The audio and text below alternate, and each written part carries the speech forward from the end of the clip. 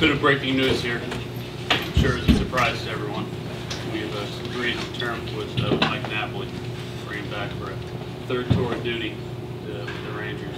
Mike, what makes the Rangers clubhouse so attractive? Well, I mean, I've been in it before. Just the personalities and how close everybody is. It's not an individual thing here. Everybody, goes on the field and plays together and has one goal in mind, is to win that day and come together as a team. It's something I love and been a part of my whole career. So the human side of it is that bring a guy back into our clubhouse on our team that is not just a uniform. It's a person that lives and breathes winning.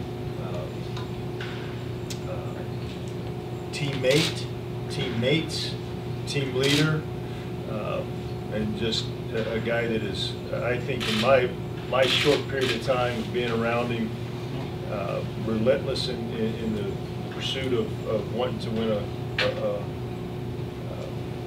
a World Series.